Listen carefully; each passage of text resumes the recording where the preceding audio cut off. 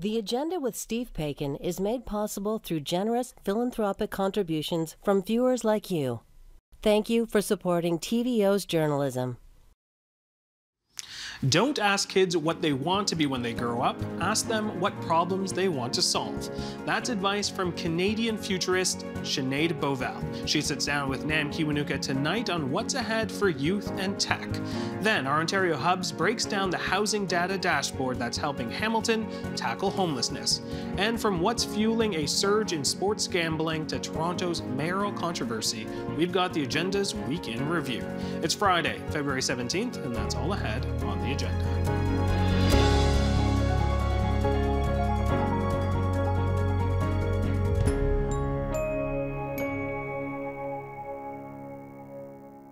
While many of us recently flocked to try out a new artificial intelligence app, some people paused to ask, where does this go now? A Canadian futurist who is founder and CEO of the tech education company Way has put a lot of thought into what's ahead. Her name is Sinead Bovell. She's on the United Nations Generation Connect Visionaries Board and a contributor to Wired magazine. And Sinead Bovell joins us now. Hi. Hello. It's such a pleasure to meet you in person.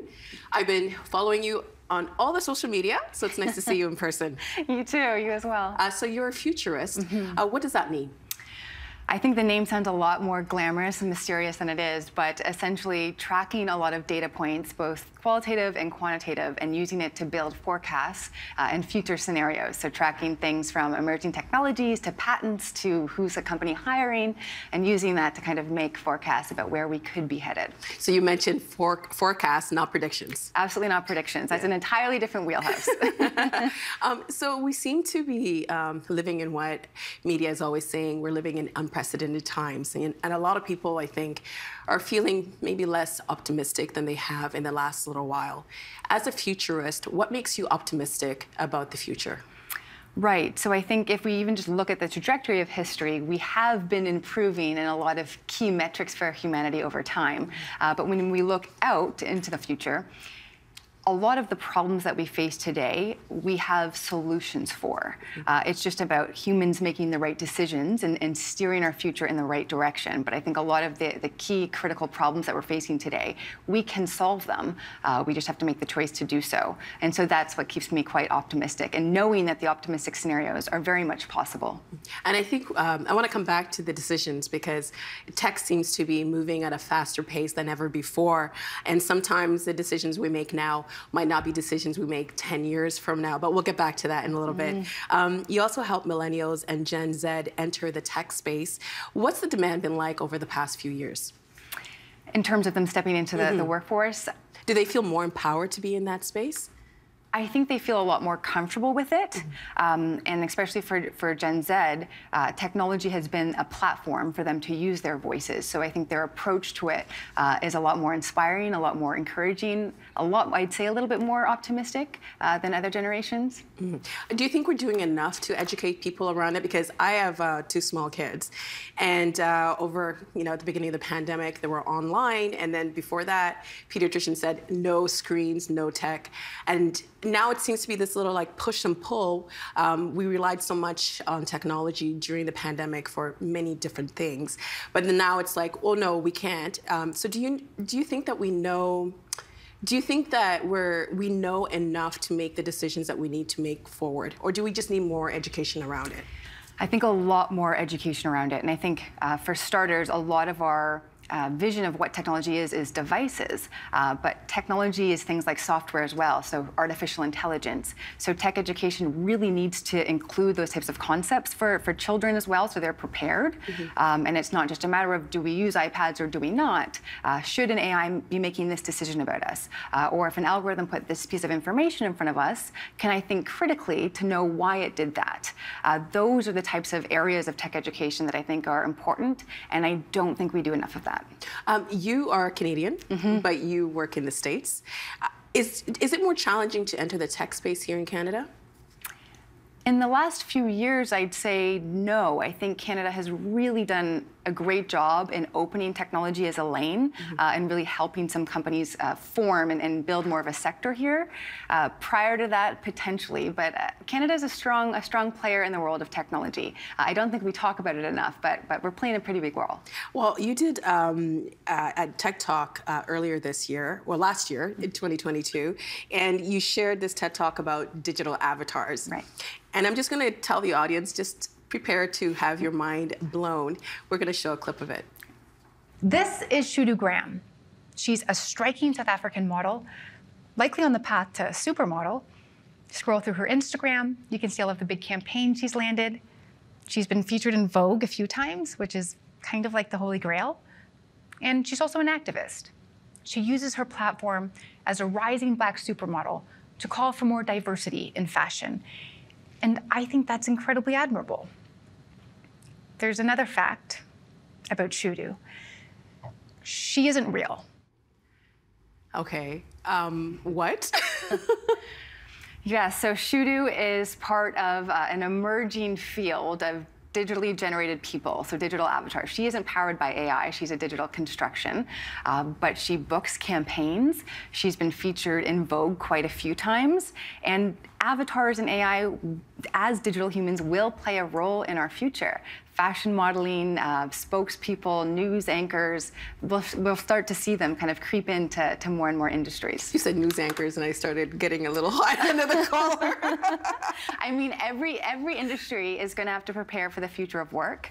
And I think it seems a little bit shocking to see an AI or an avatar in the world of fashion modeling, because we previously believed jobs that were more in creative industries were immune to technology. But I don't think any lane really is. Okay, but let's unpack this a little bit, because in the world of fashion, and you've been a model before, in the world of fashion, there aren't that many women of color in modeling, and there are very few women who are dark skinned. So she's booking campaigns, which means that she's making money. First, who's behind Shudu, and what other, I guess, complications does this create? Right, so the person who created and who controls Shudu is white and male, which means the future is heading in a direction where people can create and control identities outside of their own ethnic groups. This doesn't inherently have to be a bad thing, but it does provide a lot of opportunity for exploitation. So in the case of Shudu, you mentioned profit, for example. Shudu represents a real Black fashion model, but the income her identity generates isn't going to Black women. It's going to her creator, a white man. So we are financially shutting out Black women from these opportunities while their identity is still being profited off of. And for me, this raises quite a few red flags. What other red flags does it raise for you? So there's the idea of, one, being misrepresentation. Shudu is designed through the lens of a white man's vision. So her skin tone, hairstyles, all of that, it's through his version of what he finds desirable. So there's a lot of opportunity for stereotyping, appropriating, and misrepresentation, which marginalizes real Black women.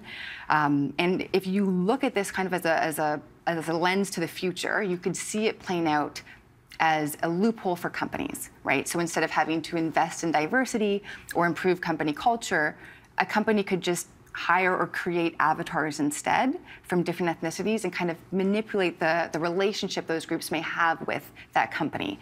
So those kind of raise some red flags to me. And I think the final one is that we have to remember access to the market that creates avatars like Shudu, and especially more advanced ones that will be powered by AI. It's not equal. There are certain structural challenges that make it harder for some communities to access resources, the time, skill, the capital to build these types of avatars. So we're more likely to see some dominant cultures be the creators and owners and controllers, again, further marginalizing already marginalized communities. AI has been around for a while now. Why do you think we're more concerned about it now? I think we are waking up we interface with it a lot more. I mean, social media has been a platform to kind of get these stories out a little bit faster. But I think it's an intersection of us all just waking up to technology, whether it's how our data is being used, what are the main companies that are kind of steering our future. We're starting to tune into that, and I think it's a really good thing. Well, we've been hearing a lot about ChatGPT, and Google has its own AI chatbot called Bard, and shares recently in Alphabet, Google's parent company, sank more than 7%, knocking $100 billion off the firm's market value when it answered a question incorrectly that was posted in an advert on Twitter. But it still seems like an uncertain time for chatbots. What's your take? I think chatbots are going to be the future of how we largely interface with the internet and with technology. I think that they will play quite a dominant role. When it comes to Google versus ChatGPT or OpenAI or Microsoft, I think that competition is good for us and for consumers. It forces companies to innovate and bring better products to, more accountable, to maybe? market. Yes, what does concern me with chatbots is that they aren't actually intelligent, right? They don't know what they're saying, and they sound incredibly scholarly, but it could be complete nonsense. And when you have companies then competing for first place or to kind of be the first mover, it can get sloppy. And AI is a serious technology. It's not a joke to kind of mess around with. And so in this instance, where Google's chatbot Bard said something, incorrect, if it had a lot more significance, if somebody was using that piece of information to make a critical decision with, then that's not so great and it's not so inconsequential. You mentioned earlier about the displacement of jobs. I just wanted to go through some information here for a second, and then we're going to talk about that. The World Economic Forum released a report in 2020 saying that COVID shifted the way we work. The report concluded that the workforce is automating faster than expected, and that 85 million jobs will be displaced by 2025, which is now 2 years away. The robot revolution will create 97 million new jobs, but communities most at risk from disruption will need support from businesses and governments. Analytical thinking, creativity, and flexibility among the top skills needed. Data and artificial intelligence, content creation, and cloud computing will be the top emerging professions. And the most competitive businesses will be those that reskill and upskill current employees. Is there a risk that this move towards automation won't create jobs more equitably? Absolutely. I think the fact or the point about it creating more jobs is correct. I think if we look at historical trend lines, technology has net led to more industries, new avenues, but how those jobs get created, who has access to them, and who is given the resources, time, and skills to pivot towards them, that can absolutely be a problem in terms of equity. And if we look in even the last 10 years, how income has kind of been divided, it isn't trending in a direction that's favorable or equal. And I do think that that's something that we need to be tuning into. Do you think, though, that maybe in some ways we're kind of just it's going to happen eventually, right? So should we not adjust to this very real probability? Yeah, I think the technology isn't going away. Our future workforce will be more augmented by it than less. So we do need to lean into it and try to minimize the potential gaps. I think if there's anything we can learn from the Industrial Revolution is that you have to take care of your society and your citizens, because that's where the real problem lies, when people are left kind of to fend for themselves economically, their purpose and otherwise. I think the numbers are in. We know which direction we're headed towards. We have an opportunity to prepare people as best we can, and I think it's really important that we take that. AI goes beyond a chatbot. Now there are tools out there that can mimic someone's voice and create images that kind of there's been times when I'm like, is this real? Is this not real? There was a recent video of Steph Curry just hitting the net, like getting the basket from all over the court, and I thought it was real. It was not real. What are the concerns around that? Around authenticity and transparency. And even just maybe the deep fakes that we're seeing. Right, I think deep fakes present quite a critical geopolitical threat that we don't really have a solution for at this point. And the truth about deep fakes is it's not just that we are at risk of believing what's not true, but that we stop believing what is true. We become so disoriented in a sea of all this information that we lack a critical discourse and direction. And I think that that's a real risk. And we have already started to see in some geopolitical situations deep fakes being used, but we were able to kind of detect that. There have been companies that have had systems, or Microsoft has been a big player in kind of flagging that. But it's very much a cat-mouse scenario. We don't have an actual plan. And so I do think deepfakes present quite an emerging threat. And that should be part of the tech education curriculum and discussion points. How do we spot these? How do we know to even look for them in the first place? What about voice mimicking? That as well. I would kind of put that, so there's deepfake audio, deepfake visual. I would kind of lump that all in together. And the technology is just further advancing. So you had mentioned GPT. There are similar technologies where you can take a 3-second clip of somebody's voice and use it to generate an entire podcast that they never were featured on. And so on the one hand, it's going to be great for creators and all of these new tools and resources. But on another end, it's the disinformation and misinformation can be produced at a fraction of the cost and at a fraction of the speed. And that, I think, is quite an emerging threat that we need to tune into.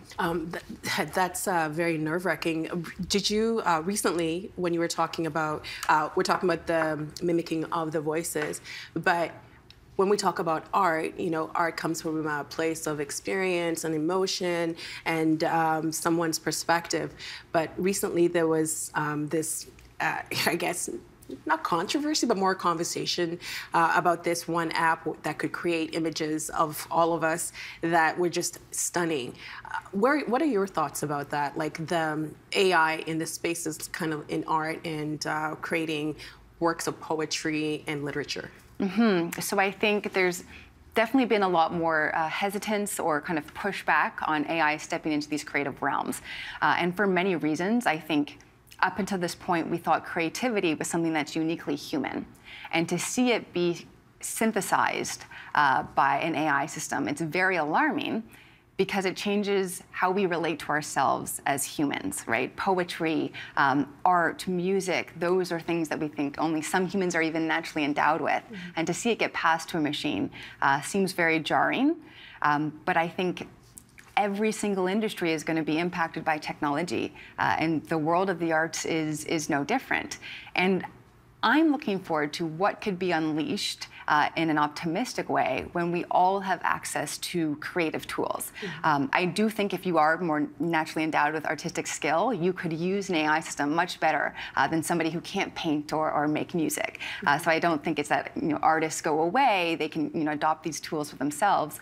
But I think that there will be some magic to happen when we all have access to these systems to help bring different types of content or creative expression to life. Is that the optimism that you were talking about, that one day possibly we would all have access to these tools?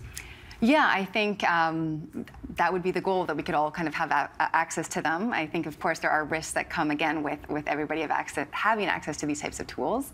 But I do think it could be quite a great turning point for society if we use them and adopt them correctly and we're informed in how to utilize them. Well, there's been more effort on AI regulation in recent years. The AI Act in Europe, those potentially concerned about chatbots being used in class assignments, et cetera. What are your thoughts on regulation and reaction to emerging tech? So there is when it comes to ChatGPT and the recent chatbots, some schools have leaned to just ban it outright. And I think the schools might ban it, but the kids will find a way to use it. The kids are going to use it anyways. And I think we're moving in the wrong direction, because the purpose of education is to prepare students for the economy of tomorrow. And that economy is going to be largely underscored by technologies such as ChatGPT and other AI systems. So we really do need to be equipping kids with not even just the skills to utilize these tools so they can actually be productive people in the economy, but to utilize them safely, right? So when we have conversations around misinformation and disinformation and the risks these systems present, if we're just banning them, we're banning an opportunity for the next generation to adopt these tools wisely and steer their future in a direction that they want to use it, or for it to go, sorry. And I think most of our current education systems are largely transitioning or encouraging kids for jobs of the past, not transitioning into the jobs of the future. And that means we've got to adopt these technologies, we've got to lean into them, and we have to also equip students with the skills to build them as well. To be, instead of being, I guess, content, instead of just being the users, actually be the creators. Be the creators and the critical thinkers. When social media became a part of our lives, I think a lot of us didn't realize that putting so much of our personal information might come back later to bite us. Parents sharing photos of their children. I've done this, and I did it without consent when they were younger. And if you are younger, you might share something that decades later might impact your employment. And sometimes scammers only need your email address to destroy your life. Should all jurisdictions be following the EU's lead with their right to be forgotten privacy law?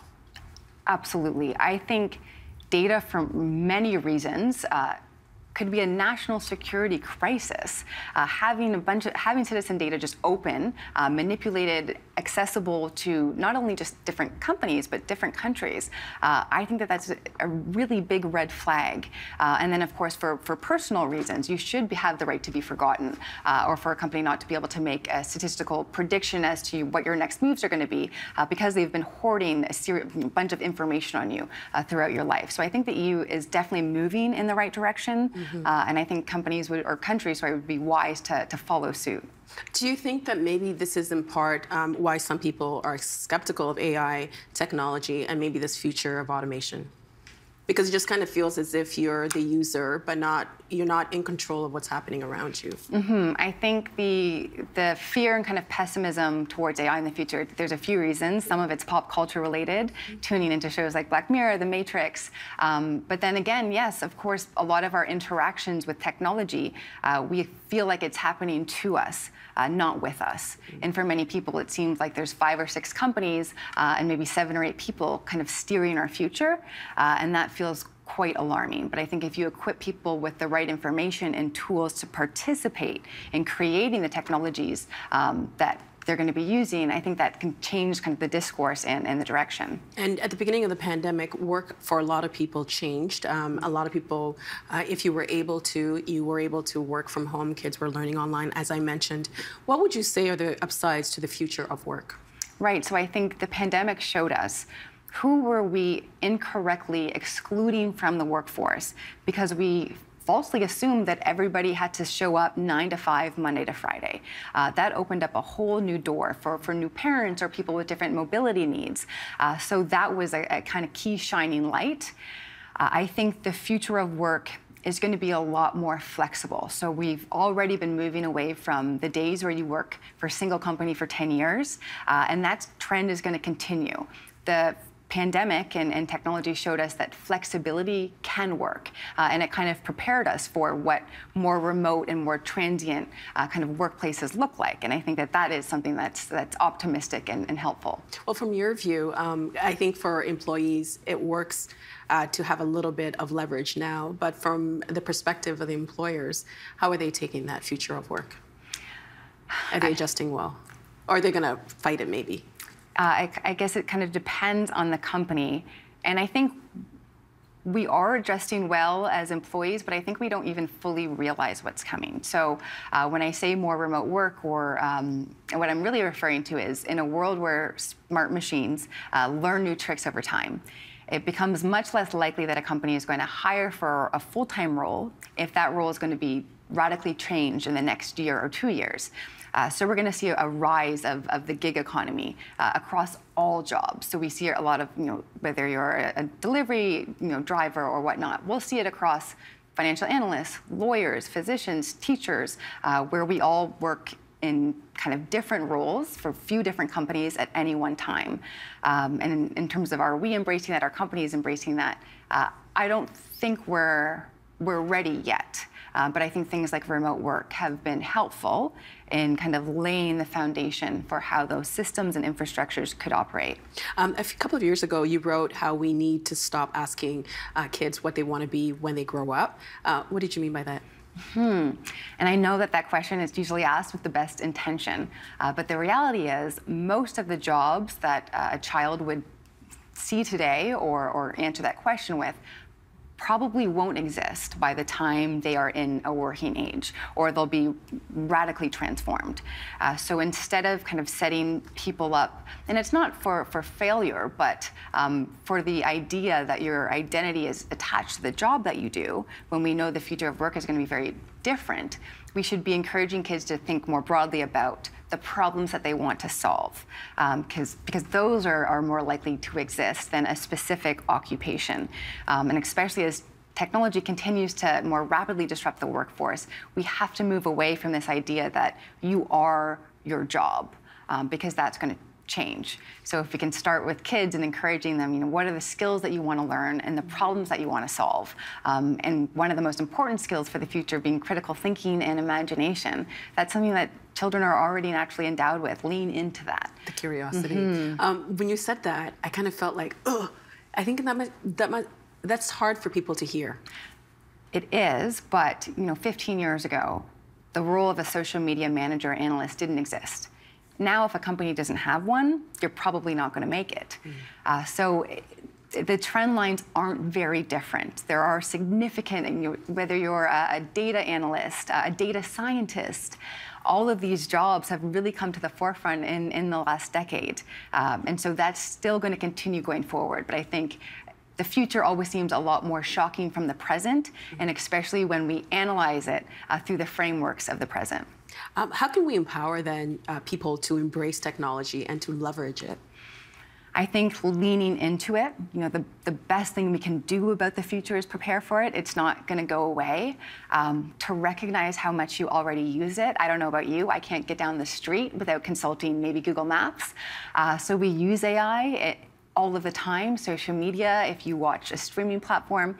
So to know that these tools aren't as overwhelming as we might make them out to be. They're very actually easy to use, but it's about leaning into it, doing your best to try to understand it and keep up with the discourse with it. And then, of course, at a more societal and federal level, equipping people with the resources they're going to need to thrive in such a dynamic future. Sinead, it's been amazing having you here. I could talk to you for another hour. Thank you so much. Continued success to you. Thank you. All the best.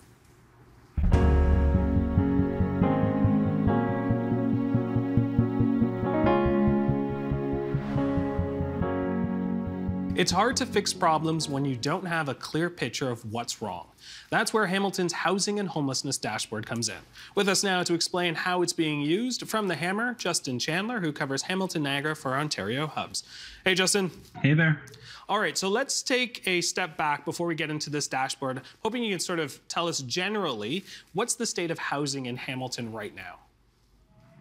Well, it's real expensive, I think, is probably the best way to put it.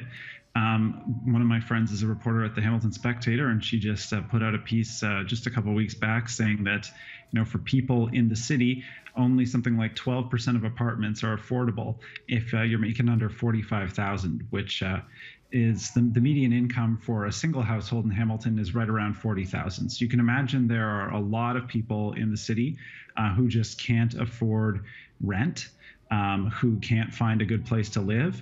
The asking price for a one-bedroom rent now, the average according to rentals.ca, is pushed up over $1,700 a month. So really just Hamilton is not the affordable place that it used to be. All right, before we look at some specific numbers, what does the Hamilton Housing and Homelessness Dashboard help determine? So the Hamilton and Homelessness Housing Dashboard, the way that this works is it's data put up by the city, and this is so that the public can look at this, advocates can look at this, decision makers can look at it, and it's a way of showing if the city's meeting need. So it shows that how many people in the city are unhoused. It shows how many people are waiting for affordable housing. What is the average actual rent that people are paying? So it's really a way of tracking all this information and presenting it. All right, so let's dig into the numbers. We have a graphic here that shows what a dashboard would look like. As of December 2022, 142 people became newly homeless, while 336 people moved into housing or timed out of the system. 1,509 people were actively unhoused, but the shelter bed capacity sits at 515, and people housed through city-funded programs was 345. I want to get to that top little stat there, monthly inflow and outflow. Explain a little more about that.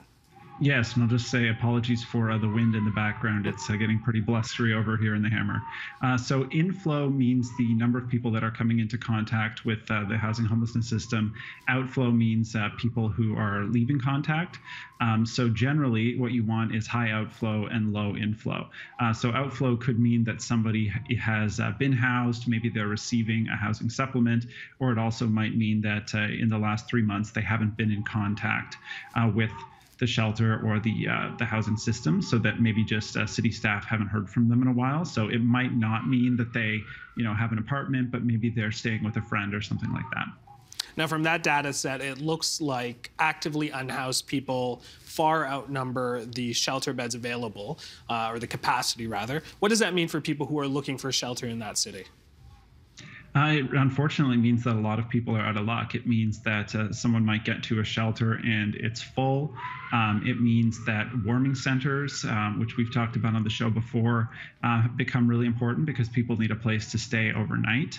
However, a lot of warming centers are also filling up, so people will have to take turns in order to get in there. Really, it means that as a city, we're not meeting the need. We don't have enough space and enough shelter for all the people who need it. And lastly, there was about 345 people accessing city-funded programs. Give us a sense of what that number actually means. Right. So this could be, something like shelter, drop-in, rent supplements, just people who are getting some sort of assistance from the city in order to be housed. All right. Now, behind those numbers are people who are looking for housing and those who are trying to find those people housing as well. What did homelessness policy and programs manager for the city of Hamilton tell you about sort of that aspect? Yes, what Nadia Zelisko was saying is that really it's important to remember that these statistics represent people. And that's just, I think, a good thing to keep in mind when we're talking about this. You might see, oh, this number's going down or this number's going up, but then you think it represents that many hundreds of our neighbors. And that's a really important thing to keep in mind whenever we're talking about housing and affordability, is that this is, people who maybe cannot afford a place to live. And it's tracking their interactions with a system. So this is a very human-based system, and we need to keep that in mind. These numbers represent need. Do we have an understanding of how the city of Hamilton will react to said numbers if the inflow and the outflow are sort of, at capacity when we're looking at the number of shelter beds? Does the city respond to these numbers, or is this simply looked at as a monitoring system? The city is trying to respond to these. There's recognition. You listen to council meetings and talk about homelessness programs, and there is recognition at an official level in the city that we can't meet everybody's needs. Like they're not debating these numbers. So it's part monitoring, but it's also part of saying what can we do to help. The thing, of course, that it then comes to is what are we willing to do? And just because the numbers are showing this, there also has to be political will in order for changes to happen. And there's a lot of people in the city who would say we're doing everything we can, and there's a lot of people looking at it also who would say no, you're not, and there's more that we could be doing. So there's certainly debate there. Now, Nadia, the expert you spoke to, also mentioned that there is a systemic overrepresentation of Indigenous people looking for housing. How is that being addressed in the city of Hamilton as well? Yeah, so this is, that's a big question, right? It could almost be its own stories. Mm-hmm. But as far as what I can say just for now is that there is work with Indigenous leaders in the city, working with the city in order to apportion resources and direct programs. Nadia Zelisko was telling me how there's examples of how the city's worked with leaders to better survey people and actually identify the scope of this overrepresentation, finding that something like 23% of unhoused people are Indigenous, even though that's about 3% of the city's population. And then there are a lot of groups and advocates who are trying to push to better help people and address this problem. And yeah, there's plenty of work that certainly needs to keep going on there, and that's something that community members in the city are regularly saying, is that this is a big problem, and that aspect of it is a problem that we need to keep looking at too. A really important story. Justin Chandler, thank you so much for your reporting and joining us on the program tonight. Take care.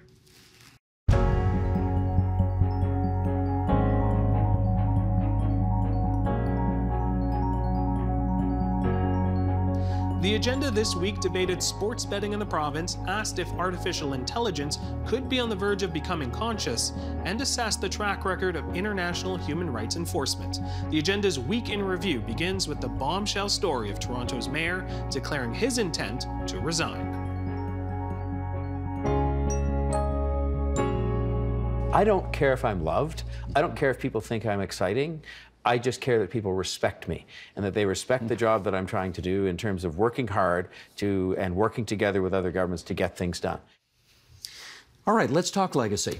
If this, in fact, is the end of John Tory's mayoralty and potentially political career, how does the city remember him? Look, when I ran for mayor, John Tory then already had a problem, which was when you asked a person on the street what they thought of John Tory, they generally liked him. They thought he was a good man. They liked that he was out in the community, that he was showing up.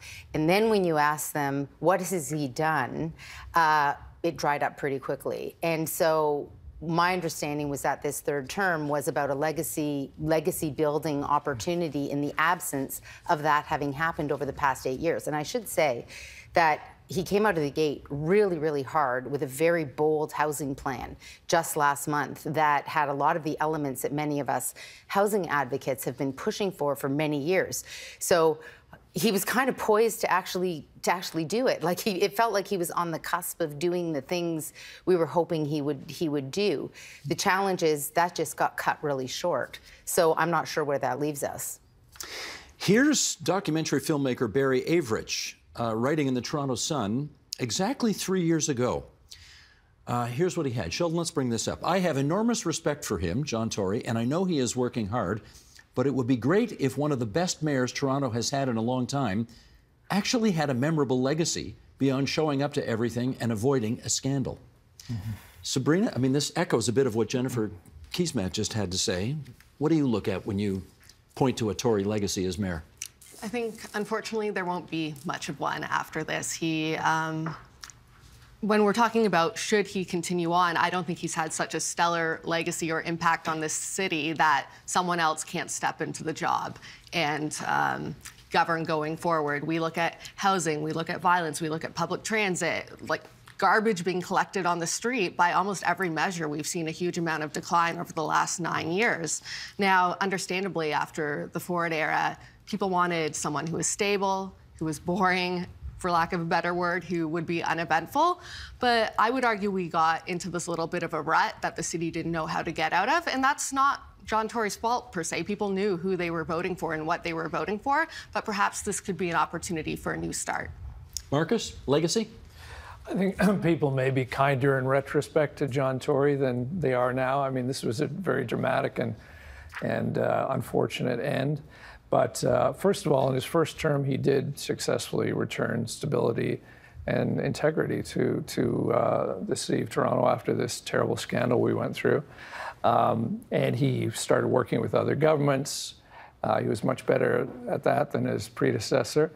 In his second term, there was COVID, and he was actually a superb leader of this city during COVID. He told everybody, go out and get vaccinated.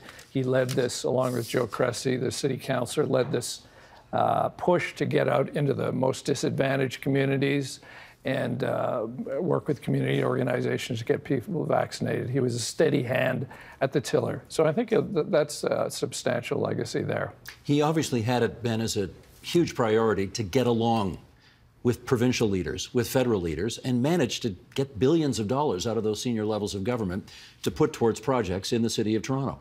Does he get credit for that?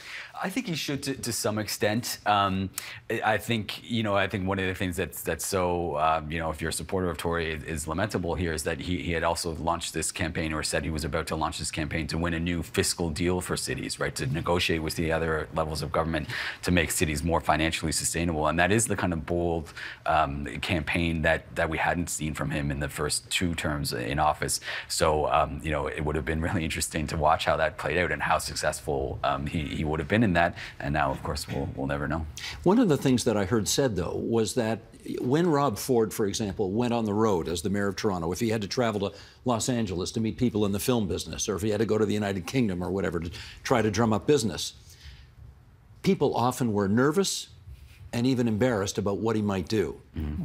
You never worried when John Tory represented the city abroad. Is that fair to say? I think that's probably fair to say. I mean, his whole brand, of course, is as we've been saying, this kind of upstanding, a respectable person, and I think that's why it's been. People are shocked at his resignation, but I think to some extent you can understand when his whole brand was this idea of him being kind of buttoned down and upright, and all of a sudden that's kind of gone in one fell swoop, and you can see that he just didn't want to stick around to kind of tough it out. Well, let me pick up on that. Do the events of the last 72 hours, Jennifer, negate whatever achievements he may have had over the previous 8+ years, ultimately, at the end of the day? I don't know. I'm struggling with the conversation because, I was asked this the other day, is this bad for the brand of the city? And all I could think was, what's bad for the brand of the city is people being afraid to go on the TTC. What's bad for the brand of the city is the fact that we have seen an absolute crisis in homelessness in this city. What's bad for the brand of the city is that the garbage bins are overflowing and broken, and the parks are falling apart. So I'm struggling a little bit because I think that if, on most of the measures, we haven't even talked about the potholes and the state of the roads in this city because there's been a lack of investment in very basic infrastructure. Do you think there is adequate attention by the Gaming Association, by the industry itself, to ensure that there are not a plethora of ads on the air and that they do remind you to gamble responsibly? Yeah, well, the Gaming Association has been clear on this before, but I think it's up to us as a regulator under the Canadian Broadcasting Act, and as well, it was one of the weaknesses of the legislation was that we just basically devolved it to the province, and we knew that from the get-go. It's still a better situation that we've had in the past. So the Ontario Lottery Gaming Commission, they do have all those checks and balances that Paul mentions. When you sign in, you actually have to be in the country or the province as well too. But what I'm concerned about is during the game itself, the heightened experience of trying to affect a person's behavior just to watch that event. And I think that's a little bit different than, another commercial. This is an ongoing experience. And what I'm worried about right now is that we should be walking, not running towards this experience. And so I'd like to see, and some leagues have been great in terms of less of a reaction. The NHL, for example, is very aggressive on this. They're even using current athletes, which I think are compromised individuals, to promote events. Whereas others have kind of, stayed back and played it a little bit more related to the, I guess their traditions of not being as influencers during the game. And that's what I'm concerned about. Chelsea, can I get you to comment on the advertising? Because I know that probably most of us have seen those ads with Wayne Gretzky and Connor McDavid, which are, frankly, I mean, they're good ads. They're quite funny. They certainly let you know what the product is. But I guess there's a question of whether or not the saturation amount is too much and what you think of them. Well, I think that by including celebrities, it creates this normalization of the gambling behavior, as this is part and parcel to the sports watching experience now, for example. And we know that when activities such as gambling are more accessible and the exposure goes up and therefore they're more normalized, you may see an increase of problematic gambling behaviors. So I can speak for our organization that many of our clients will use the terms, it's inescapable, right? I can't look anywhere, I can't go anywhere without without being triggered. And when I say being triggered, that means triggering this strong urge to gamble. So it's very tough out there for some of our clients to maintain their sobriety in this particular climate. I understand that, but then let me do this follow-up. What percentage of people would you be talking about who are watching a game who might be triggered by seeing an ad? I wouldn't have that data necessarily. I don't think anybody has that data per se because this is so new. I can just speak to the majority of our sports gamblers that we see here at Problem Gambling at Hotel Dieu Grace Healthcare, that we speak about high-risk situations when we're trying to work out a recovery plan. And we say, you know, try to avoid these external triggers as best you can. And with this increase in ads, it is becoming a little more difficult to do that naturally because it is almost everywhere that they look at this point. Well, let me take that up with Deirdre then. If you've got, let's say, 5 or 10% of the people watching any particular game who have a problem being triggered, are we really saying that we should be canceling all advertising if 90% are doing it, 95% are doing it just fine? Well, actually, it's interesting that we're talking about this because in the United States, the ICRG, the International Council on Responsible Gambling, has put out a call for a Center for Excellence on studying advertising and gambling to find out for sure what is the impact, right? We don't know. Right? We don't. You don't have numbers either. We do not. And so all we have, Chelsea and myself, is this anecdotal evidence that it's different, that it's changed, that it feels oppressive, that it feels like you can't just do your normal activities without this inundation of ads. And so, you know, my hope is that Ontario will also follow suit and do these kinds of studies. It's really important to know what exactly is happening with people before we make decisions about what to do. Paul. Yeah, no, and that's exactly right. Flutter International, which is a company, the parent company of FanDuel and PokerStars, is actually with the Responsible Gaming Council here in Canada, is funding a study to look at advertising because we do want to learn. There is a news. That's really what the new part is. The gambling activities have been accessible to Ontarians before and after all of this. Because the internet was there and available to anybody who wanted to use it, without many of the controls that are now in place. Do you have a sense about what percentage of people have a problem with gambling who are watching these games? Not watching the games, but we know in the population that the rates of severe problem gambling can, depending on jurisdiction, range from 0.5% to 1.5%. And then there's others that have control problems that may be episodic in many ways. And there's an understanding of that player, but what is advertising? And because we have had, as we said, we've had the gaming advertising. Do we have more? Yes. But it's, you know, in terms of, because it's different. And the activity is now creating these companies legal and regulated. With that comes the ability to provide advertising. You cannot answer these questions just from looking at the behavior of the machine. You have to understand what's inside. But I also agree with Melanie here I think Robert went a little far when he categorically dismissed that machines can understand or be conscious, because frankly, yeah, I am a blob of quarks and electrons that are processing information in a certain way, and so are all these AI systems. And I think it's carbon chauvinism to assume that somehow you can only have true understanding and sentience if you're made of carbon. I think what we've learned is that actually it doesn't matter whether you're made of carbon or silicon or some other kind of atom. It's just the information processing that matters. Robert, do you want to take another shot at shutting this down? So can machines eventually. Yeah, sure can. We talked about, first of all, creativity. And computers, I believe, if you look at them right, or don't have the ability to be creative. What Lemoyne is doing is judging a book by its cover. This follows the idea that Max is talking. One needs to look under the hood to see what's happening. And one of the great tests for creativity was proposed by Summer Bringsjord at Rensselaer, which says that a computer will be creative when it does something that is beyond the explanation or the intent of the original programmer. I maintain that GPT, which was recently labeled by Noam Chomsky as high-tech plagiarism, is not indeed creative. It's synthesizing a bunch of stuff, and often I've gotten answers from GPT-3, and if you Google some of the great responses that it has, you find out that it's on the web, so it borrowed it from somewhere. So I don't believe and this is an arguable point, but I don't believe there's any case of a computer or AI passing the Lovelace test and demonstrating that it is truly creative like a human can be.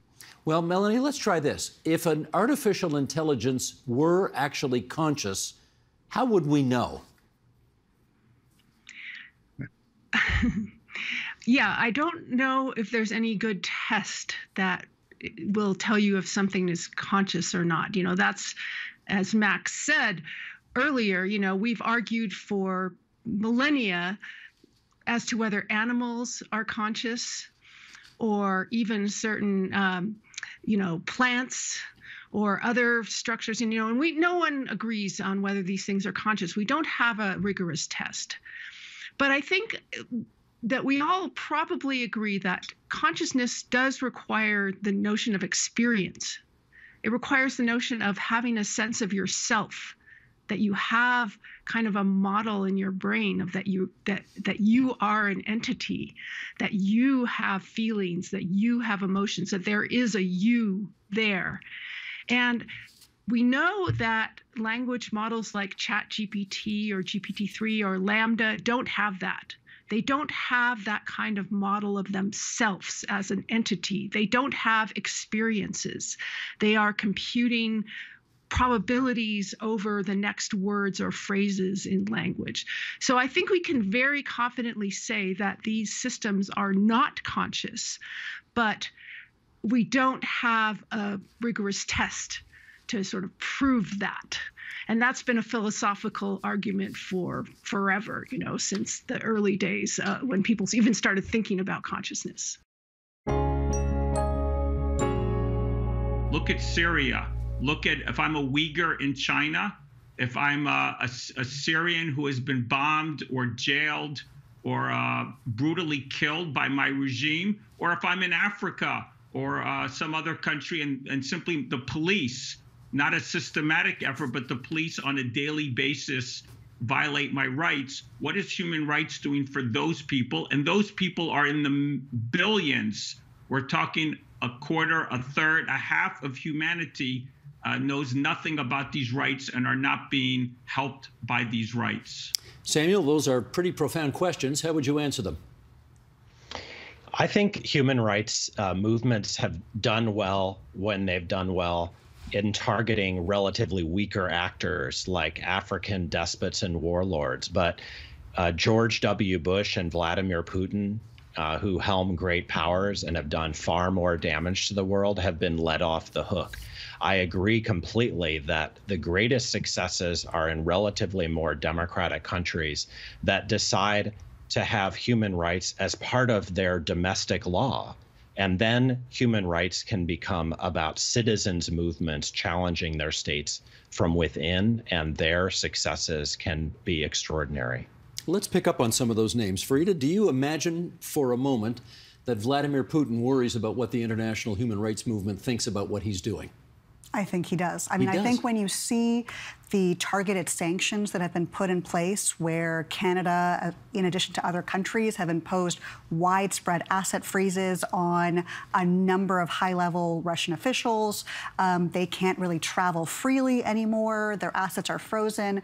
There's certainly, it's not unfathomable to imagine a situation where President Putin would find himself in the International Criminal Court. And so we've seen, with respect to Ukraine, there has been all of the tools in the toolbox have been used, right? We talk about targeted sanctions, an International Criminal Court referral, resettlement for Ukrainian refugees. So it's really, despite the abuses on the ground, there is more of a spotlight on the human rights situation in Ukraine and the perpetrators than ever before. And so that, I think, is a win. And, Seth mentioned Syria, for example. Yes, are we seeing that, 11 years into the war, abuses remain? absolutely. But at the same time, you've seen a number of wins, even over the past year, where a court in Germany, for the very first time, actually in a landmark victory, tried a Syrian official for widespread torture. This was using the international human rights movement's, a mechanism called universal jurisdiction, which means that any country, even if the abuses didn't take place in that country, even if the victims are not from that country, can pursue justice for the most serious international crimes. And that's what German courts are doing, the Swedish courts are doing, in order to pursue justice where it's been closed off. Well, let me follow up with Seth on that. Do you think Bashar al-Assad or Xi Jinping worry about the international human rights movement when they are doing the horrors that they are doing? I mean, what they will do, because today there's so many rights that are talked about, they will come up and say that we're helping our societies develop economically. This is especially the Chinese case. We're offering social services to our people. And so they can look at the long list of rights that are promoted today, and they can say, we're doing a lot of these. And actually you democratic countries in the West, you have people who have homeless, you have people who are poor. So when we make rights about everything, these authoritarian regimes can turn around and say they're doing a better job than we are. We're forgetting the history of these successes. The history of these successes were achieved because they focused on a small number of rights, religious freedom, conscious freedom, to think as you want, to say what you want, due process, rule of law. When we forget the basic rights that won these battles and we focus on everything, the authoritarian regimes not only are not scared, but they turn around and use rights against us. Sandra, what do you think of that characterization? Yeah, I mean, I think what he's saying there is just that perhaps you're diluting rights by expanding them, or you're picking and choosing. But I think if you look at what happens in the international system, it tends to be that rights are reflected from the international society and reflect what is of concern to the international society. And so, that this is a consensual system, I think we have to remember that this is a system of law. It's sort of a rule of law framework whereby states can choose how to protect, individuals and their human rights, and individuals have access to institutions and mechanisms whereby they can protect their rights if their national system fails to. That's just some of what we've covered this week. You can find more, including the full conversations, on our website, TVO.org, our YouTube channel at youtube.com/theagenda, or our Twitter feed, twitter.com/theagenda. And that's it for this Friday, February 17th, 2023. Trouble in families can lead to deep divisions and even estrangement. Monday, we'll find out why that's apparently on the rise. I'm Jay Jaganathan. Thanks for watching TVO and for joining us online at TVO.org. Have a great Family Day weekend, and Steve, we'll see you on Monday. The Agenda with Steve Paikin is made possible through generous philanthropic contributions from viewers like you. Thank you for supporting TVO's journalism.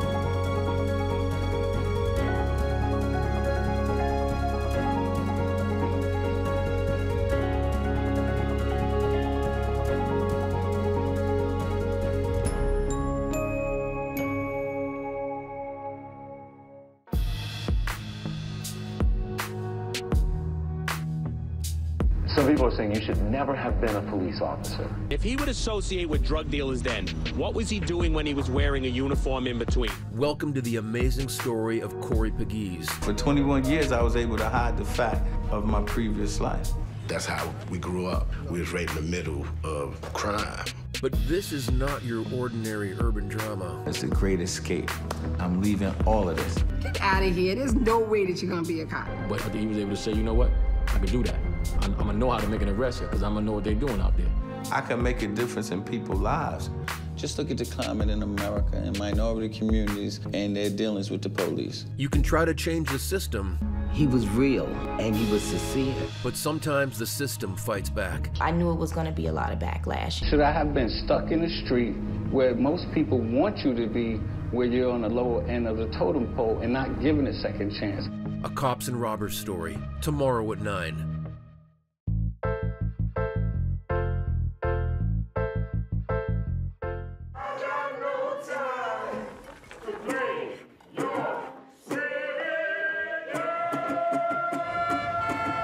We mustn't be victims, but protagonists of our stories. As individuals, we have an impossible battle. As a collective, we stand a chance. Small Acts, continuing Sunday at 9.